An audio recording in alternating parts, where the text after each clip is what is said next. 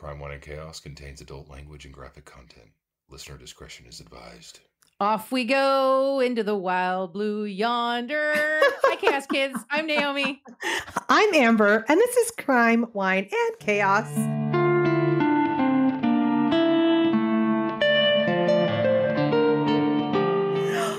You did a little jingle there. I haven't been graced with your singing for a while. Thank you for that. I wasn't gonna sing it, but then I started to do, and it's like you can't do it without singing it. Anyway, it was a little foreshadowing. Sort of. Oh. Kind of. That was what came to my mind. I don't know if it's actually correct to foreshadow it that way, but that's what I'm doing. You know what? You sold me on it. I'm curious now. Great. Hi, sister. Hello. How are you? Oh, I'm pretty good. I'm doing one of those, I'm jamming on it now because I'm hopping on a plane tomorrow. I'm meeting one of my besties at the airport, and we are going down to visit with another bestie for the weekend. We're having a ladies only, mom getaway. Courtney and I are not actively momming anymore. And I don't know if Susie's almost done actively momming. But anyway, we're going down to LA to visit with Susie. We're going to be gone for a little extra long weekend girl time. I love that for you. And good timing. You could probably use a heavy dose of that right now, huh? I think I really could. Part of me is in that space where it's I'm still struggling to get out of bed most days. So it feels Herculean to pull my shit together to get to the airport. Right. But I know that once I do and I'm there, it'll be good medicine, For sure. Therapeutic. Yeah. Oh. Sure. How's it? What's up with you? Good. Thank you for asking. It's just been cray. I'm also, we're going to miss each other by a week, but I'm going to be in LA the following week. So I'm just jamming out shit at work to try and make sure that I'm not coming back to chaos. It's all good. It's all good. Just trying to get ahead of the game. Okay. Well, every time we get a little ahead of the game, we still end up falling behind at something. Oh, sure. Yeah. What are you drinking today? Oh, thank you for asking. I'm drinking a cab, a red called District 7 from Monterey, California. District 7. Yeah. If this was the Hunger Games, we'd be in bleak spot, right? I mean, it kind of is. We kind of do live in the Hunger Games. It's just that we live in the capital, so we don't see the bleakness of the districts from here. So very true. Yeah. Jesus Christ. Yeah. Oh, I forgot. I have an actual update. Oh, great. Let's hear it. Okay. So do you recall when I told you guys about the murder of Kristen Huntington, who was a member of the Selawik tribe in Fairbanks, Alaska? Yes. Okay. And the result at the end was, when I finished that story, that there was a custody battle still going on with her daughter, Chanel. Oh, yeah. Who went with the white people instead of staying with her tribe? That's exactly right. Uh-huh. That's exactly right. Well, guess who I found on TikTok? Her tribe? The family friend who's been speaking since Kristen's mom wasn't allowed to, because remember, she wasn't allowed to say anything publicly because she was in the midst of the custody battle. Ongoing battle, yeah. So, right. So her friend was doing the public speaking on their behalf, and she has an account on TikTok. And yesterday, on March 12th, she posted a TikTok update that baby Chanel has been returned to her grandmother. Yay! Oh! Yay. I do remember that, and how much I love the name Chanel. Oh my gosh, that's the best news. Isn't that wonderful? Yes. Oh my gosh. It was like a 4-year battle. Gosh. She's not even a baby anymore. I was just going to say. Right? Mm-hmm. Well, I hope that she has a speedy and happy adjustment and everything is good for them. There were some pictures. She posted some pictures on her update, and she looks very happy. And there was looked like there was a lot of smiles and a lot of hugs. And I'm sure they had a big celebratory family dinner and all the things, Yeah, good. Well, congrats to Grandma and to Chanel. That's amazing. Yes. So Okay. Thought I'd bring us some good news. I was really excited when I saw that yesterday. I'm excited too. This case. Oh gosh. Hey. Those little blips of good that the universe drops in is like, okay. Yep. All right. That's exactly right. There's humanity still. Well, that was good timing because I've got one that is creepy for you. Oh. Yeah. Okay. All right. Sock it to me, sister. Yeah, this was real fucking creepy. So I watched this documentary on Netflix called Can I Tell You a Secret? And have you talked to me about this before? don't think so. Okay. Have you watched that? No, but it's ringing a bell. Oh, anyway, God. Keep going. Sorry.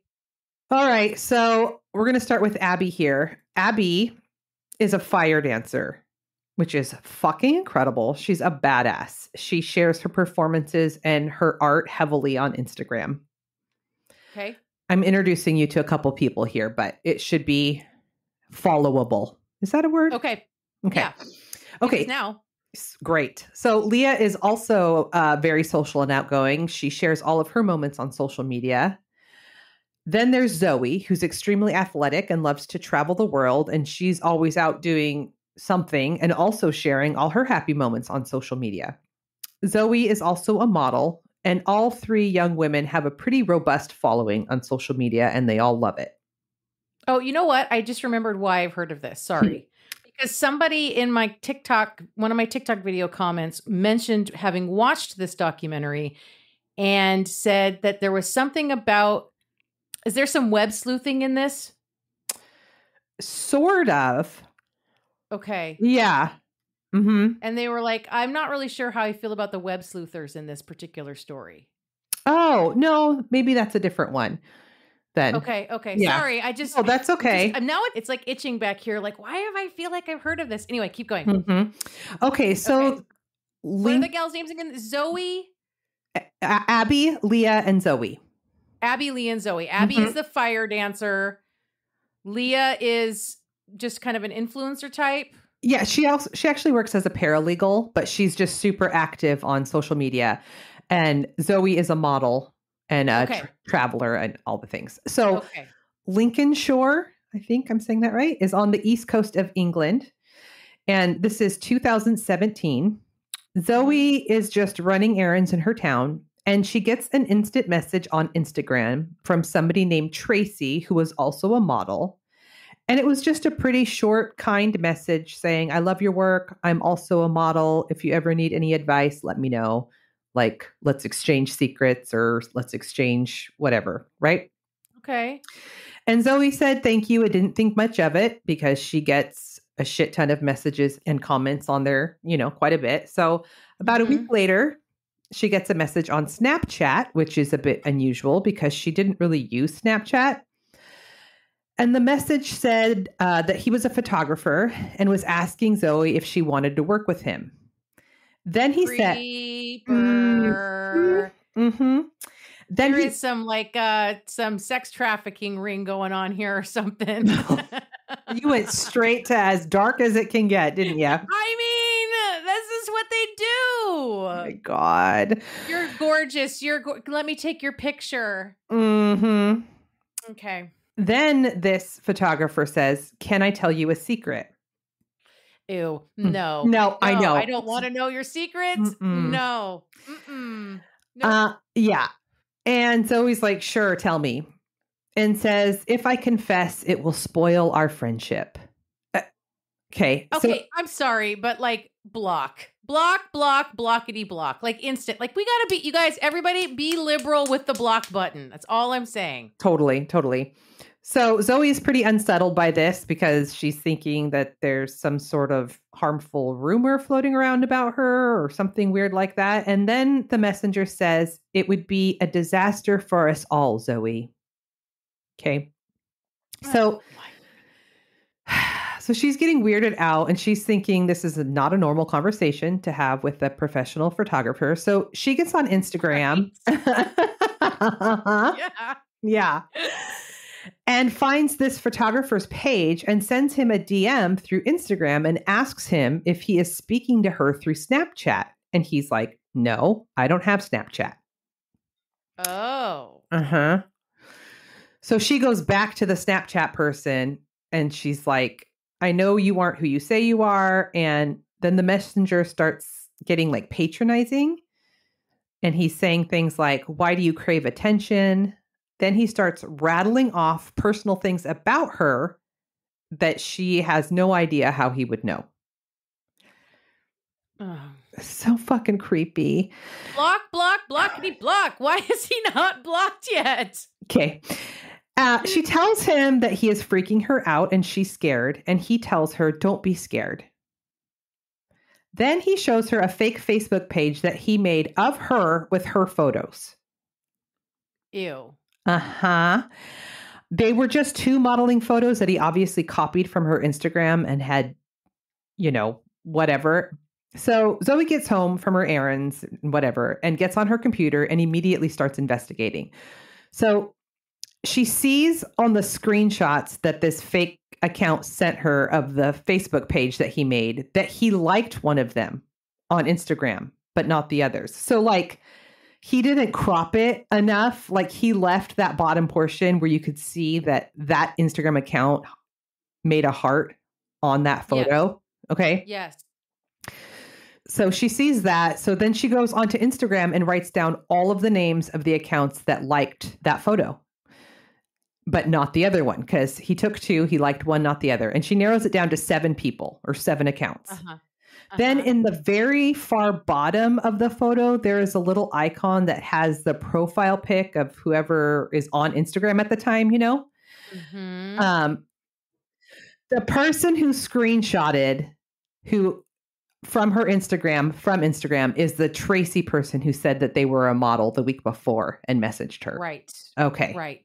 Whew, sorry. I am not a social media guru, so this was much harder for me to comprehend than it should have been, but you are, so I'm just going to assume you're following along. I'm following along. If I'm not, I'll ask questions. Okay, great. Okay, so great. Deal. Okay, yeah. So Zoe's like, okay, this woman's weird. And she makes a post on Facebook that this wackadoo has made a fake account of her and not to engage with her. And then the photographer that was legit contacts Zoe and says, hey, just a heads up. I know Tracy personally, and this isn't her. She is also having someone make fake profiles of her. This turns into a fucking web that just keeps going. Oh, okay. So was Tracy one of the first 3 that we were talking about? Mm-mm. Oh, Tracy. This is a 4th person on Instagram, a 4th young woman on Instagram who this photographer knows personally. And now he's saying to Zoe, is it Zoe that this is happening to? Yeah. He's saying to Zoe, like, hey, it may look like it's Tracy, but it's not Tracy. That is a spoof account of Tracy as well. Correct. Got it. Mm-hmm. So this person who isn't Tracy keeps sending her messages, and Zoe is scared and has no idea who this is. Okay. So back to Abby, the fire breather. Yep. She is in Ibiza, Spain on vacation with her family and her boyfriend, and she's having a great time. She's meeting all kinds of people, making new friends, posting about it on her socials. She meets a woman named Lexi, and Lexi invites her out on a boat with some other ladies. They have an amazing time. They rode out to a private beach with there's a party going on out there with all these cool people, right? These are all women in their early 20s. Right. And Ibiza, we've talked about this because we've been to Ibiza on the podcast before. Oh, what happened in Ibiza? Haven't we? I feel like we have. But anyway, no, Probably. Ibiza's it's like Europe's spring break. Oh, is that right? Where they went? No, that was something Golden Beach. What's the guy's name who ran out of the airport and never came back? Oh, right. Yeah. Okay. So they're getting cray, right? Out on this private island. When Abby gets back home, she gets a message from Jody on WhatsApp, who was one of the women she met on her trip. Oh, sorry, Josie. And Josie says, "Can I tell you a secret?" Then she said, "I know what you did." And Abby I know what you did last summer? Yes, I hate it. What? And Abby's like, "Oh no, did I do something wrong?" Whatever. And Jody accuses Abby of talking to Lexi's boyfriend, Rick. And Abby was like, "No, I haven't talked to him. Where did you hear that?" So Abby sent Lexi a text message and was like, hey, your friend Jody reached out to me on WhatsApp and said that I was speaking to your boyfriend, blah, blah, blah. Josie. Yeah. Is it Josie? I Okay. You keep saying Jody. I think it's Jody. I think I typed Josie and it's Jody. Oh, it is Jody. Okay. Sorry. Okay. Mhm. So anyway, she reaches out to Lexi like, hey, your friend Jody is like telling me that you're thinking I talked to your boyfriend. Yeah. Like, are we cool or what? Uh-huh. And so Lexi gets a hold of Jody and Jody's like, I didn't send her a message at all on WhatsApp. I don't know what she's talking about. So Abby's relieved and figures there was just some sort of weird mix-up and doesn't think much of it. Okay. A week later, Abby notices that her boyfriend is being really distant. So Abby finally asks him what's wrong. And he says, I know you've been cheating on me. Oh, no. Mm-hmm. Did Jody tell him that? No. There were two separate women who have DM'd him on Instagram and told him that Abby was cheating on him and that you went out to the club. And I know it's true because both of these women described what you were wearing that night. Creepy. Mm-hmm. So Abby asked to see these accounts of these women, and they both appear to be about her age, and they both have very active social media accounts, and it appears to all be legit. But Abby doesn't know who these women are or why they are telling her boyfriend that she's cheating. And ultimately, her boyfriend doesn't believe her, and he ends the relationship. And Abby is devastated. Holy shit. Mm-hmm. Uh-huh. And the message that started the conversation from these women on Instagram to the boyfriend started with, can I tell you a secret? Oh. It's so creepy. I Okay. hate it. Uh-huh. Now to Leah. Leah is in Kent, which is in the southeast region of England. She works as a paralegal, and every day she took the train to the office. And one night she gets a message from someone who has a profile name of Rachel. But the message says, sorry to interrupt you, babe. I have something to tell you. Can I Is this also on Instagram? She didn't say what platform it was, but this person is on all the things. Okay. Mm-hmm. And sorry to interrupt you, babe. I have something to tell you. Can I trust you? And Leah doesn't know who this person is, so she chose to ignore it, and she just went to bed. The next morning, she had a bunch of messages from several different accounts. Some of these accounts are friends and families of her, and they're telling her that they got a weird message from someone they didn't know, asking them if they knew her. So Leah makes a post on her socials saying, you know, if you get any notifications from this Rachel person, make sure to report and block. I don't know who this is. I don't know what this is about. And this, you know, makes things much, much worse for her. So pretty soon, every single person that Leah is friends with on Facebook, Snapchat, Instagram, and WhatsApp are all getting messages from this Rachel person. Yeah. Then this person makes a fake account of Leah and is reaching out to all of the men on Leah's friend group, most of which are either her friends' husbands or family members, and the messages are extremely sexual in nature. Holy shit. Mm-hmm. And some of the men even show up to Leah's house because they believe they have been invited over. Mm-hmm. Okay, well, first of all, those men are disgusting. Mm-hmm. Right? Second of all, they're all fucking delusional. Mm-hmm. If they did not even consider that was not a real invitation. Right. But like delusional and disgusting go hand in hand with so many men. Delulu. Just like, are you kidding me? Mm-hmm. Come on. And like no diligence. Like no fucking diligence. Yeah. Call her phone. And if you get her voice to confirm, then maybe. Right? Yeah. Like ask some clarifying questions. Seriously. God. Like, off Also, I go. If these were any of the like boyfriends or like married partners of like anyone that she knew, like that's fucking men. Yeah, fucking men. But then, so not only that, but her friends are texting her and they're angry because they believe that Leah is having inappropriate contact with their husbands and boyfriends. And she is like devastated. So now nobody is verifying that it's not coming from her real account. I think it just keeps getting worse. And I think because it was so much and it was so sophisticated how these accounts were being made that they were like, didn't believe her. And so anyway, like so far, like the whole point of this is just to like ruin people's lives. Like Abby's boyfriend has left her. Leah's friends don't want her around their husbands. Like, right. Okay. Yeah, right. So back to Zoe, the model. Okay. Mm-hmm. She's getting over 100 messages per day now. And she's looking at everybody that she encounters and suspects everyone. And whoever this is seems to be getting more information about her. This person knew where she went to the gym. And Zoe lives alone. And she has no idea if this person knows where she lives. She is keeping screenshots of all the messages, but not responding.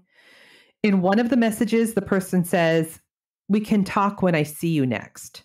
Oh, now do all three of these women live in the same town or in the same area? They're all in different parts of England and they do not know each other and they have no mutual friends.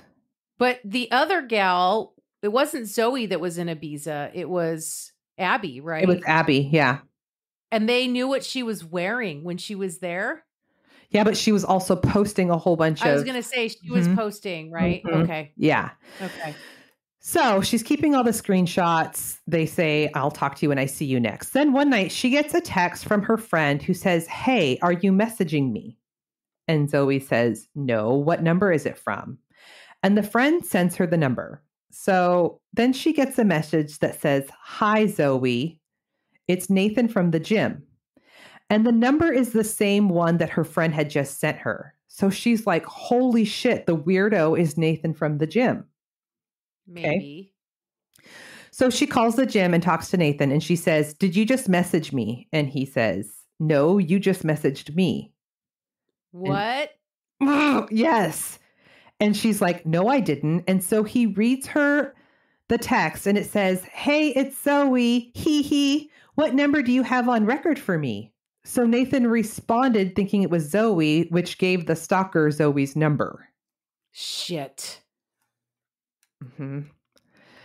Yeah. Then she starts getting phone calls and the caller is just breathing heavily into the phone, but not saying anything.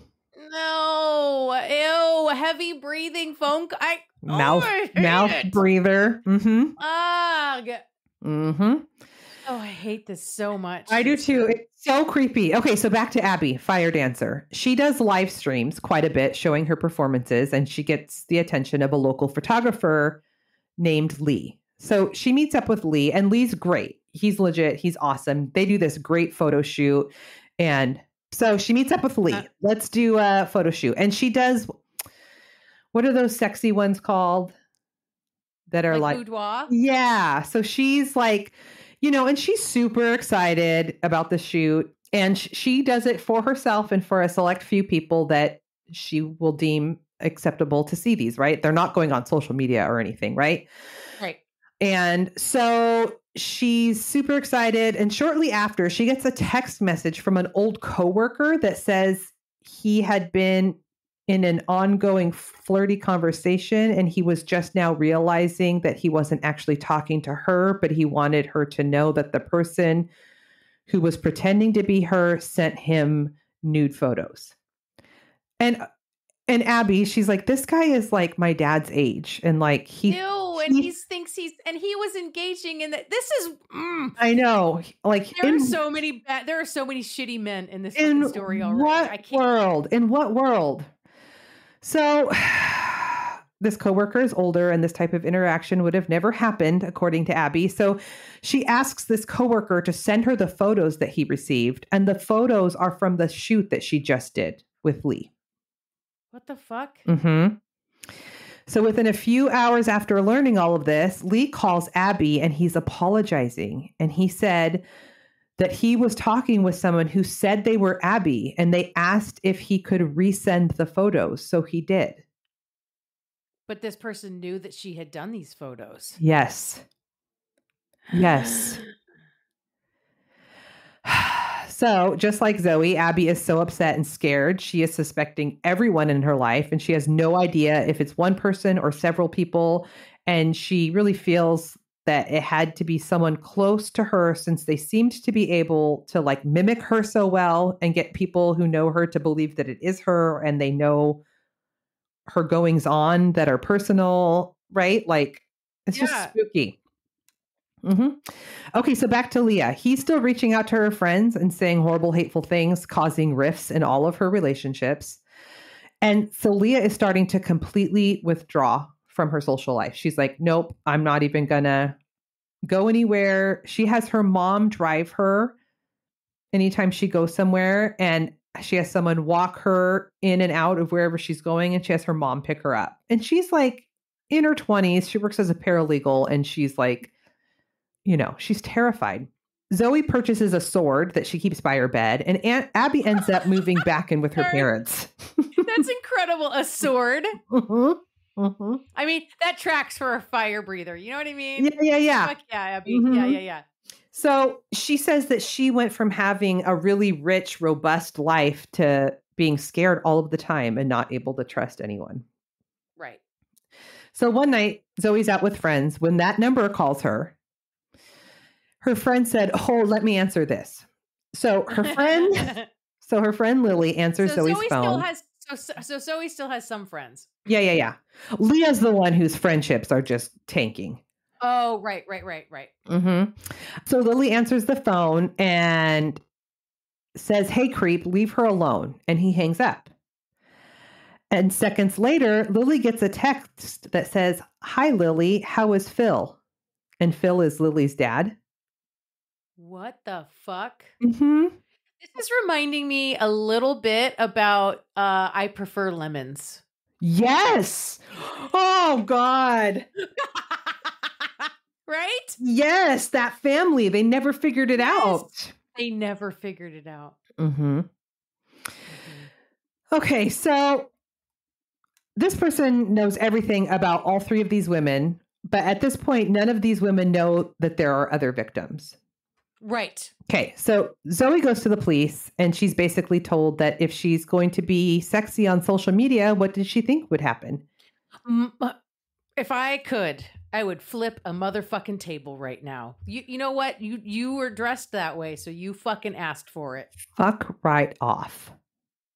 Leah goes to the police, and she's told that there was no crime and that nothing had happened to her yet. Mm-hmm. And after going to the police, Zoe gets a message that says, "Babes, the police can't do anything. Nobody knows who I am." Now I'm reminded of that other story. Paul, the fucker in the bushes? No, the gal that was stalked, we did an update on her case because you got Karen. so much of it wrong. Yes. Karen, okay, first, because you got so much of it wrong. You didn't let me finish because the show you watched got so much of it wrong. Okay. I'm sorry. Sorry. I'm reminded of Karen. Like, there's nothing, nothing illegal is happening here. So I don't know what to tell you. Yeah. So Abby decides to leave town with a friend, and she goes to Ibiza. And that's when she gets a message that says, "I know you're going to Ibiza. Beware. I'm going to find you and you'll get hurt. Not in a violent way, but in other ways. Nobody fucks around with me." Okay. I hate this motherfucker. Mm-hmm. Yeah. So after this, Abby goes to the police, and the police tell her that they don't think she's in immediate danger. Sorry. Bye. What? Mm-hmm. I know. Okay, so then in July of 2019, Zoe gets a message from her ex-boyfriend, and he says, "I just got this strange message from someone." And he sends her a screenshot, and the name on this account was Matthew Hardy. So Zoe gets online and looks up this profile, and this one looks very different from the others. In the past, it was people who could possibly be linked to her, like other models or photographers, but this Matthew Hardy just looks like an average dude. So she puts his name into the Google, and an article comes up from 10 years prior about hacking into Facebook accounts and using it to harass and stalk women. Oh. And I'm not sure like if he slipped up or didn't crop it well enough again and his name was still on there. He has another slip up, but we'll get to that. So the next time she received a message, she called him out and addressed him as Matthew. Oh. She's like, "Hey, Matthew." And he responds with just a question mark. So she replies, "Matthew Hardy." And he replies, "You know who I am." And she asks him, "Why are you doing this?" And he doesn't respond. Coward. Yeah. So back to Abby. Her and her friend log on to an Instagram live together, and someone by the name of Morris, who says he is a photographer, logs into the live, and he is saying weird shit. Then this Morris person writes Matthew Hardy. Like he writes it on the, the little chat bubbles that go up as you're live streaming. Yeah. So Abby types Matthew Hardy into Facebook, and up pops a profile of a regular looking dude who lived over 100 miles away in Northwich. So Northwich police one day get a call from a mom who says that her son Matthew had a brick thrown through his window, and it had something to do with social media use. Sorry.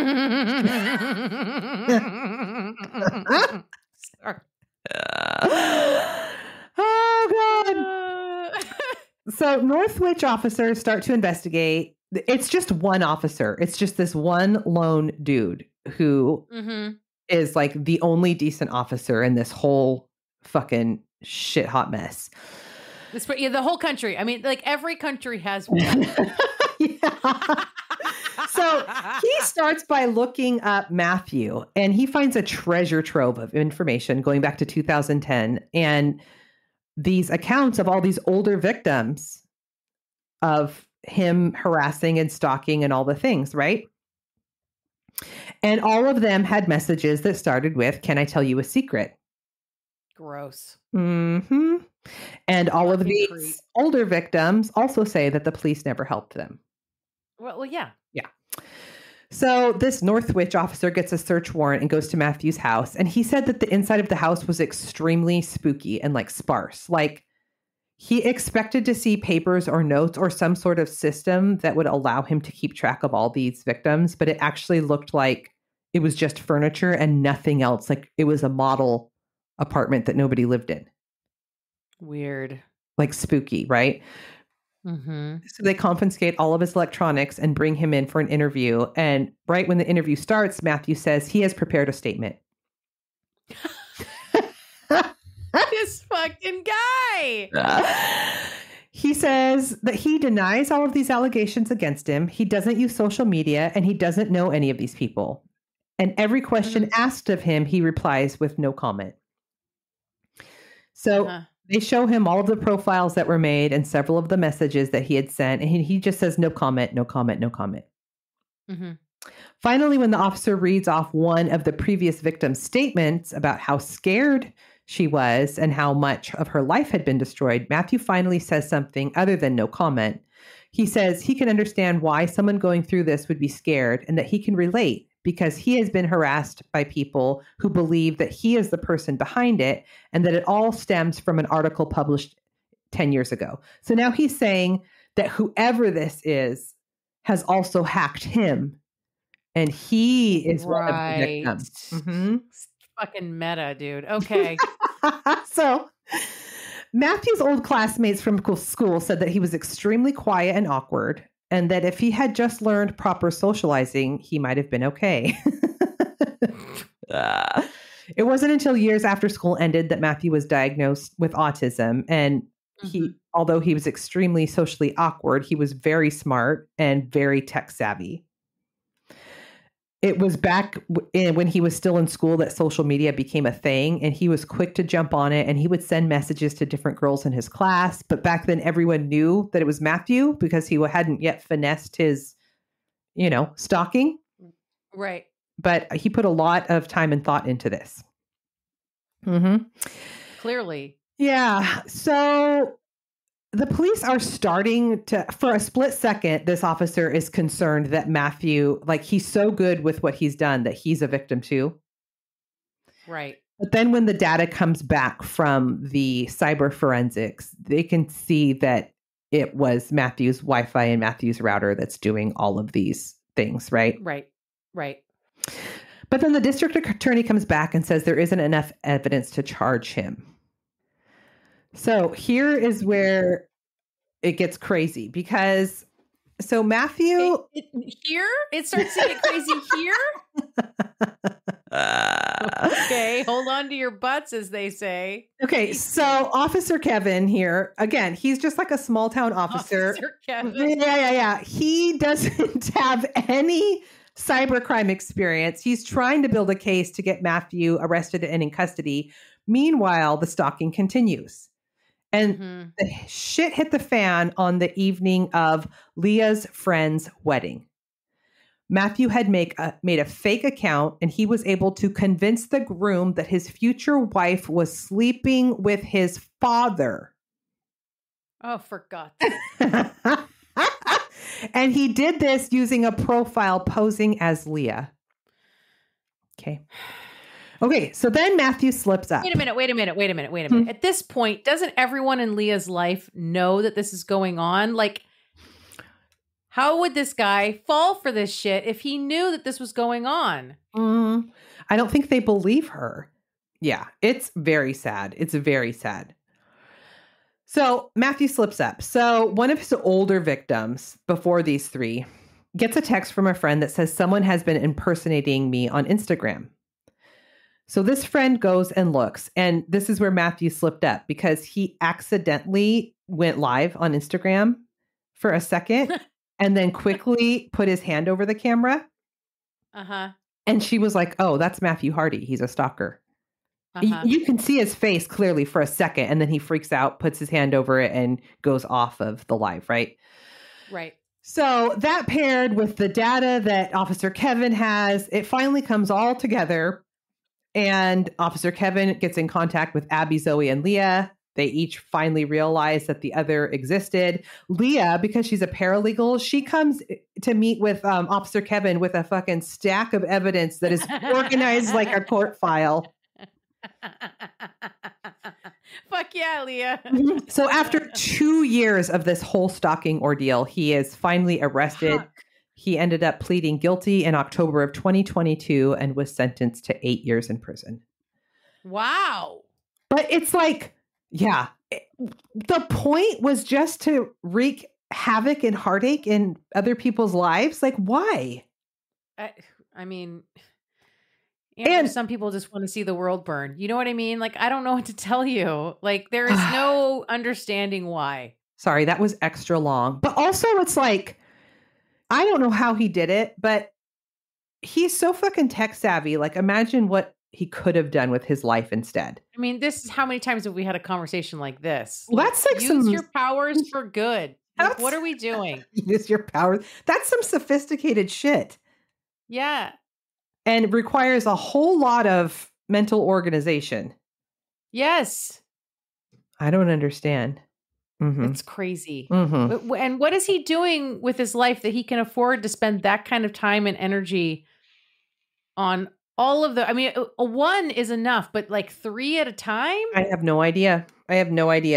But it was disturbing and spooky, and I wish I hadn't watched it. So there you go. Well, now we all wish you hadn't watched it. Thanks, sister. Sorry, you're welcome. You got some chaos.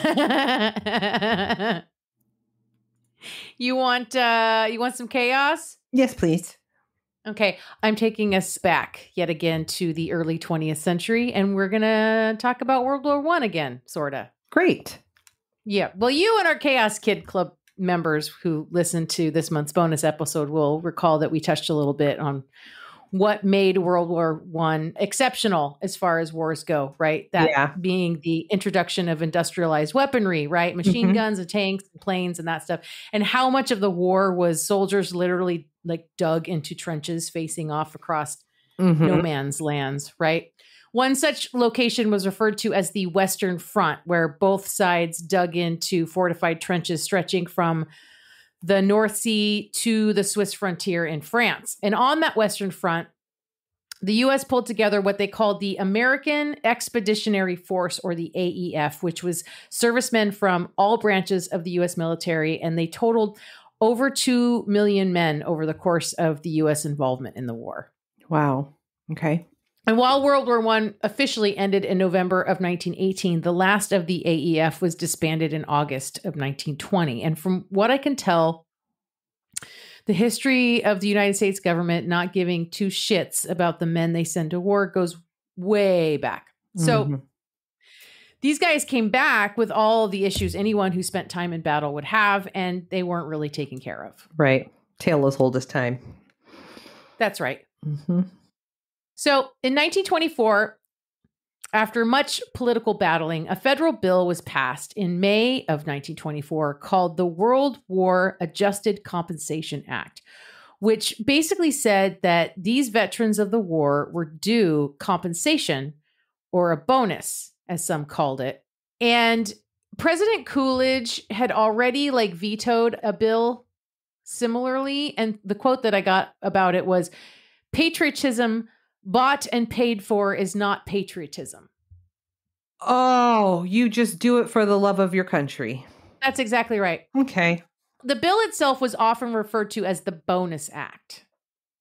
Mm-hmm.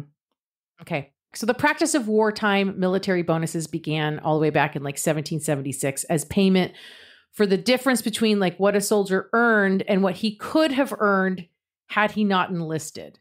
And it actually derived from an English practice going way back to the late 1500s. So this is not unprecedented stuff. But ultimately, Congress would veto, would override Coolidge's veto. Okay. So the act would go through. The bill itself, I already said this, was often referred to as the Bonus Act, colloquially, right? Mm-hmm. So, but it wasn't cut and dry. There was an amount calculated for each veteran based on the number of days served and whether they went abroad or not during that service. And there was a cap on the total that any one veteran could receive. Okay. And it came in the form of basically an IOU. They called it a certificate, but it was not redeemable until their birthday in 1945, unless the amount due was under $50. Okay. It did earn interest, but they had to wait 20 years. 20 years? Well, yeah, because this passed in 1924 and they couldn't collect on it until their birthday in 1945. Wow. Cool. They were, however, permitted to use the certificate as collateral for certain loans beginning in 1927. Okay. And then, of course, came Black Thursday and the stock market crash of 1929 that kicked off the Great Depression. Mm-hmm. And it was really bad. Mm-hmm. Construction ground to a halt. Crop prices fell by 60%, which obviously hit farming communities really hard. And because the economy was basically collapsing, unemployment shot through the roof. And as we know and would expect, that meant that so did houselessness. Yeah. One of the effects of this was that any infrastructure that existed at the time to feed and house the houseless population was beyond overwhelmed. And so people did what they had to do. They started building makeshift houses, shanties, really, mostly from scraps of wood, metal, cardboard, whatever they could get their hands on, often very near existing soup kitchens. And so these makeshift communities were springing up all over. And because President Herbert Hoover was largely blamed for the Great Depression by Democrats, they started calling these houseless encampments Hoovervilles. Mm. Sorry. Famously, there was one in Seattle that actually was so well organized, they had their own government within the houseless encampment. Perfect. Mm-hmm. And they had a name. They named themselves something. Anyway, by 1931, the Great Depression was really settled in and times were rough all around. And some of Congress were in favor of allowing early disbursement of payment on these bonuses to veterans. Mm-hmm. But Hoover and his Republicans in Congress were like, well, we'd have to raise taxes to pay those out, and that's not going to work in this economy. So the organization, Veterans of Foreign Wars, continued to pressure the federal government to pay them out anyway. And while the vets could get loans on these certificates, by 1932, the banks didn't have the funds to give. Right. Fuck. So in May of 1932, a real movement began. Jobless World War I veterans organized a group and called themselves Bonus Expeditionary Forces, or BEF, and they marched to Washington, D.C. They were going to demand that Congress pay up. Mm-hmm. Led by Walter W. Walters. Stop it. Stop you think the W stands for Walter? Is it Walter Walters? I hope so. God, I hope so. I might as well just keep it going at that point. Walter Wally Walters. Oh my God. I fucking love it. I knew you would. We talk about this too much. Okay. Mm-hmm. So led by Walter, they set up camps and occupied buildings in various locations around Washington, D.C. They even had their own shantytown, or Hooverville, if you will, on the Anacostia Flats, now a part of Anacostia Park, that was a swampy, muddy area away from the federal core of D.C. In fact, on the other side, like outside of D.C. proper. Mm-hmm. Technically, this occupation on federal land was against the law, but Pelham Glassford, who was at that time superintendent of the D.C. police, as well as a World War I vet, made an off-the-books deal with the director of public buildings and public parks in D.C. that they would basically like let it slide. Right. There's a camp that sets up in Anacostia Flats, but there's other little camps in DC proper, and also some like what they called half demolished buildings or whatever in town that people also are like kind of occupying. Okay. So they're not all in one place, but they have all converged on DC and the surrounding area. The camp was built in the historically African-American section of Anacostia next to tennis courts and a baseball field where the kids would play. The total occupying protesters in DC was estimated around 43,000.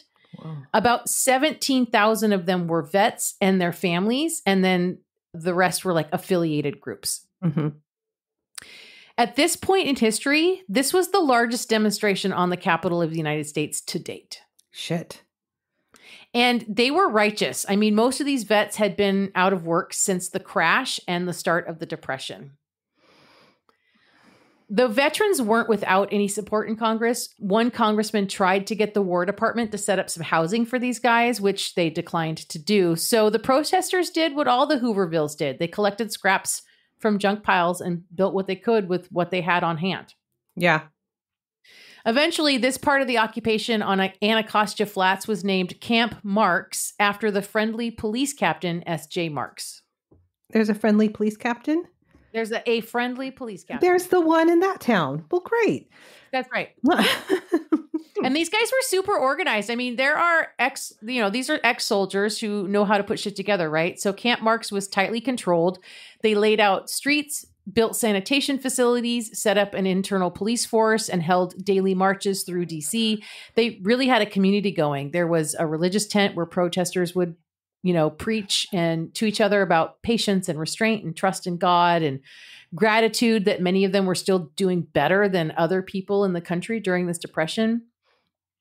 The Salvation Army had a lending library that included a makeshift post office where protesters could write and send letters home. It was said that postage stamps were more prized than cigarettes at that time. Oh, shit. I even saw a picture of a postage stamp that was like in support of the Bonus Army. Really? Oh my God. Yeah, like the post office actually made a stamp to support them. That'd be a cool collector piece if you were a stamp collector. Right? Yeah. Right? They even set up a system to allow people to live in Camp Marks. Men had to register and provide proof that they had served in World War I and had been honorably discharged, or provide a bonus certificate. Mm-hmm. Good. And Glassford worked with camp leaders to provide food and supplies to the camp. So the demand was really pay our bonuses now. right? And the House of Representatives put together a bill sponsored by Wright Patman, a Democratic rep from Texas who was himself a World War I vet, that would pay out at a total cost to the federal budget of $2.4 billion. Whew. Which I read somewhere in like 2021 would be equivalent to like 30 or $33 billion. That's a hefty amount. Mm-hmm. During the debate over the bill on June 15th, now, side note, I'm not sure how long the occupation had been going on at this point, since it started in May, but I couldn't find a definitive start date. Mhm. But this would imply at least 2 weeks, as many as 6, since the vets and their families had started arriving to protest and pressure federal leadership to help them. Gotcha. Anyway, June 15th, the House of Reps debates this bill. And in the middle of this debate, Congressman Eslick was addressing his peers on the House floor, and he died of a heart attack in the middle of it. What? And the House carried on with its business, and they passed the bill that day. Shut up. Yeah.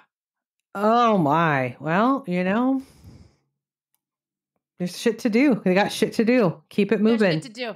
Mhm. We got to get these guys out of DC, man. Republicans were opposed to this bill, mostly because the U.S. government wasn't faring any better than anyone else in this depression. And the federal government didn't have $2.4 billion in the bank to pay this bill if it came due right then. And probably also because there were some who thought that the protesters were infiltrated by criminals and communists trying to foment an uprising against the government. Mm-hmm. Sure. Mhm. Sure. And it's no coincidence that criminals and communists were lumped together as one bad element within the group. Right. And there is evidence that communists did join the bonus army on their trek to DC, but they weren't really welcomed by the protesters, and in fact regularly booted them, tore up their leaflets, and had a saying amongst their slogans just for the communists, which was eyes front, not left. Okay. Wow. Mm-hmm. Ultimately, the bill died in the Senate, a bill that likely would have been vetoed by Hoover anyway had it passed. Mm-hmm. Roughly 6,000 of the protesters had made their way to the Capitol building during the Senate vote and wandered back to wherever in D.C. they were staying after it was defeated. Hoover had at one point said that, like they lost and there's nothing here for them to rally for anymore. They'll all wander off on their own. Let them dissipate. It's fine. Whatever. But a lot of them stayed. And Hoover decided he wasn't going to let them squat in federal buildings anymore. Because remember, not everyone that was occupying D.C. was in Camp Marks. Mm-hmm. On June 28th, the U.S. Attorney General William Mitchell, at the order of President Hoover, told the D.C. police to remove the protesters from government property. These were the ones that were occupying buildings along Pennsylvania Avenue, closer to the Capitol buildings. I told you these buildings were described as partly demolished. So they sounded pretty abandoned to me. There was an estimate of about 50 men still camping out in these federal buildings, and DC police showed up to give them the boot. Mm-hmm. And these guys pushed back. Uh-oh. Also, they're probably not doing anything, right? Like, No. give them the boot out of buildings that aren't being used, and it's keeping them Right. housed. Right. Cool. Right. Not a lot Yeah, has changed in almost Well, 100 right. years. Yeah. That's right. That's right. Mm-hmm. The couple of places I got info on this called these guys rioters, Sure. which is a word that I'm personally hesitant to use, especially when we're talking about citizens who are fighting for their rights and needs, who are standing up against the police force sent to beat them back. But a clash ensued. And then a police officer drew his weapon and shot at these protesters. These unarmed protesters. That's right. Okay. Cool. 2 men were killed. William Hushka, an immigrant from Lithuania who had sold his butcher shop in St. Louis and joined the army at the start of World War I and had been living in Chicago after the war. Oh. And Eric Carlson, another veteran of the war from Oakland, California, who had fought in the trenches in France. Both men were interred at Arlington National Cemetery. Jesus. And the clash continued between these protesters and the police. So the army was called in. Mm-hmm. General Douglas MacArthur led the army troops along with his aide, Major Dwight D. Eisenhower. and an able tank commander, Major George S. Patton. Mm-hmm. Under President Hoover's orders to drive the protesters back across the Anacostia River, the Army was in position in the late afternoon. Once the order was given, the troops advanced with tanks, fixed bayonets, and tear gas to drive away the crowd of veterans back across the bridge. Shit. So, at 1:40 p.m., General MacArthur ordered General Miles to assemble troops on the ellipse immediately south of the White House. Within the hour, the 3rd Cavalry, led by Patton, at that time still a major, not a general yet, crossed the Memorial Bridge with the 12th Infantry, arriving by steamer about an hour later. At 4 p.m., Miles told MacArthur that the troops were ready, and MacArthur, like Eisenhower, he was now in his service uniform. He said that Hoover wanted him to, quote, be on hand as things progressed so that he could issue necessary instructions on the ground and take the rap if there should be any unfavorable or critical repercussions. Mm-hmm. At 4:45 p.m., commanded by MacArthur, the 12th Infantry Regiment and the 3rd Cavalry Regiment, supported by 5 tanks, commanded by Patton, formed on Pennsylvania Avenue, while thousands of civil service employees left work to line the street and watch. God, gross. The bonus army protesters, believing the troops were marching in their honor. Yeah, because those are fellow soldiers. That's right.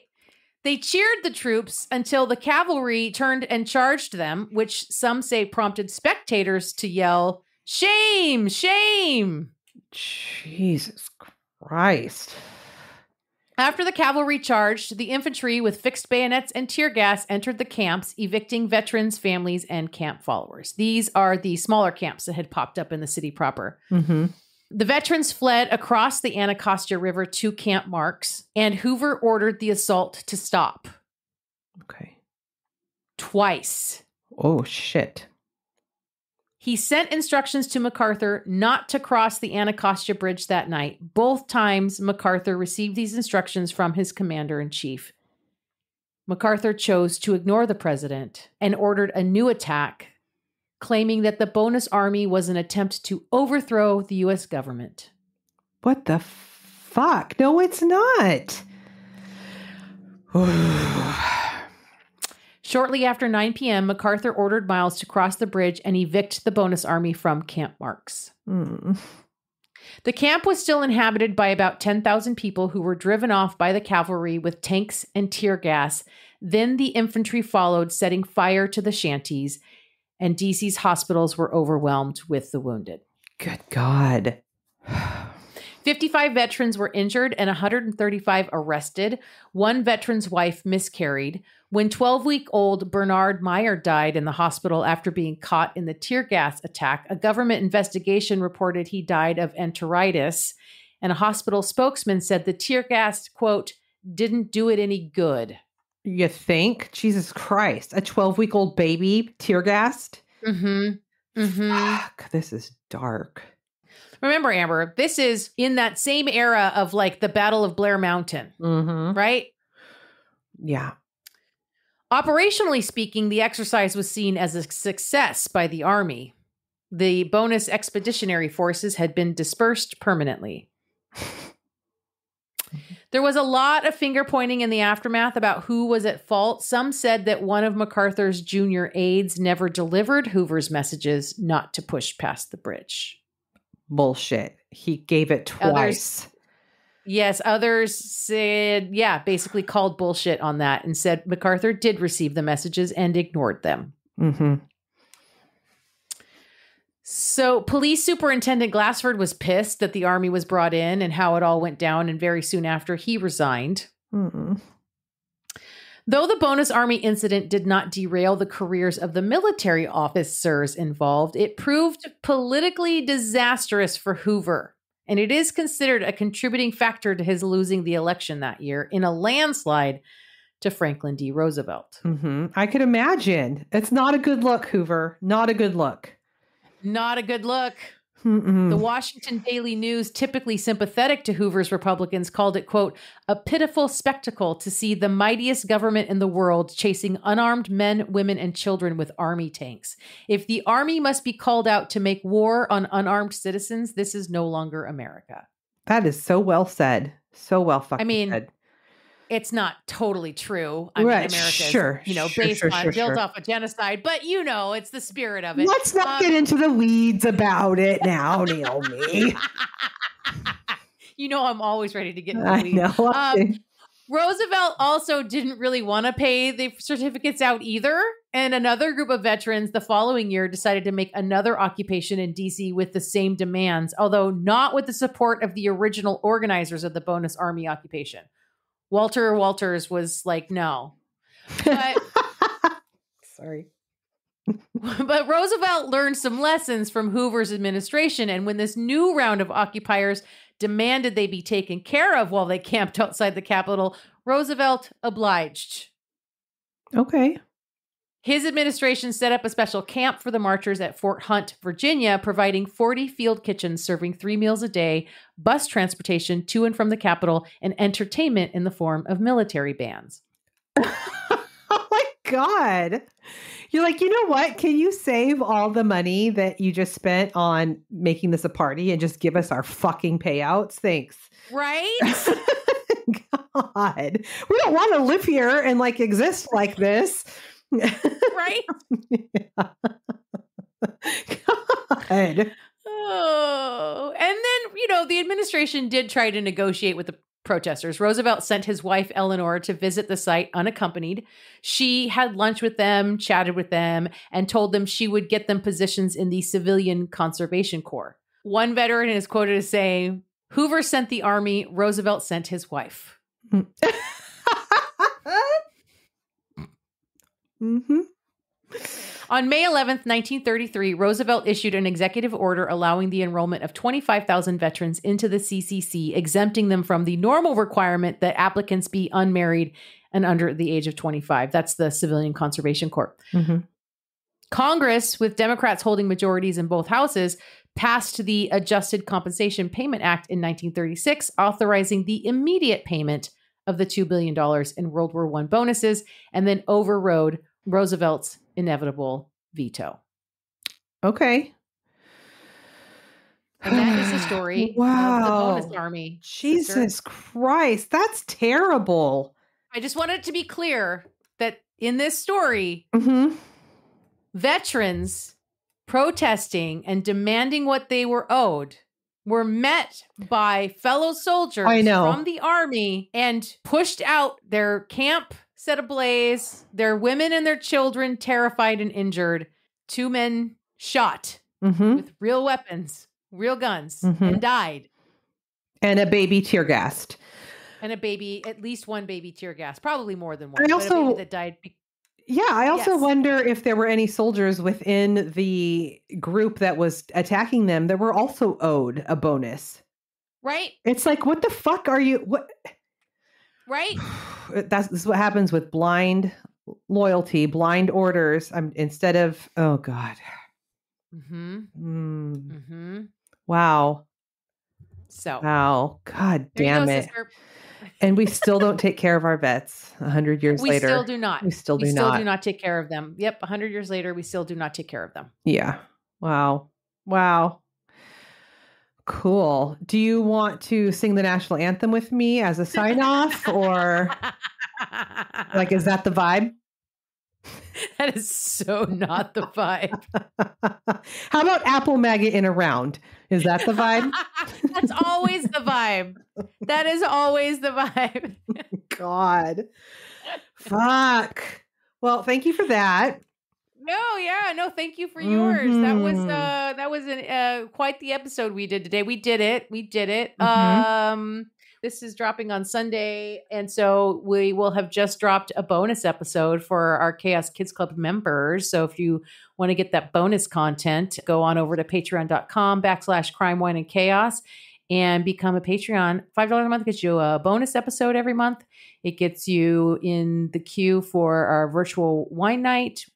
And then, we drop our episodes a day early now for our club members. It's true.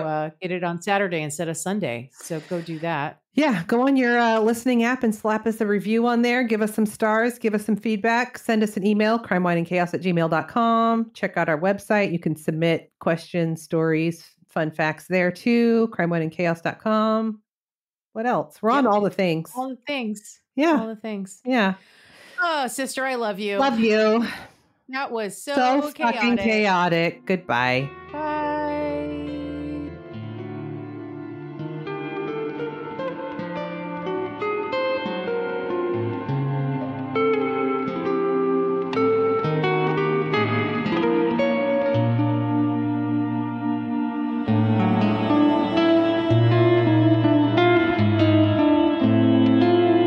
Crime, Wine, and Chaos is produced by 8th Direction Records. Artwork by Joshua M. Davis. Music by Paul Abner. If you would like to support the show, you can visit our Patreon page at Crime, Wine, and Chaos /Patreon. Cheers. I want to get the right information here. So, give me a minute. Sorry. Hold. This is important.